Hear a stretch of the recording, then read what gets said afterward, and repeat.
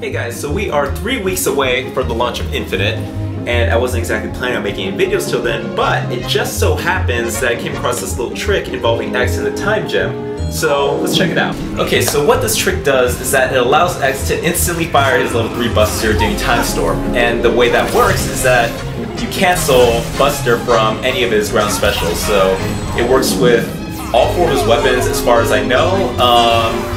It works when he doubles up on stuff, like cancels one to the other and then fires Buster, we saw right there. It works when he's armored up, which is when he normally has his level 3 Buster, but actually has to charge it.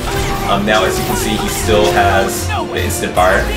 The only real restriction that I've seen is that it cannot be fired from his heavy Buster. If you do that, it only comes out as level 1.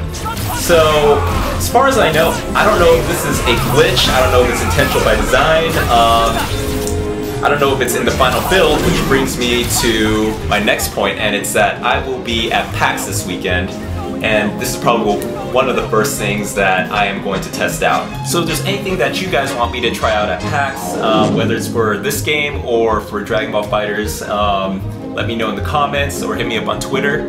I will be there. I'll be trying to get as much footage as I can. So other than that, I will see you guys in 3 weeks.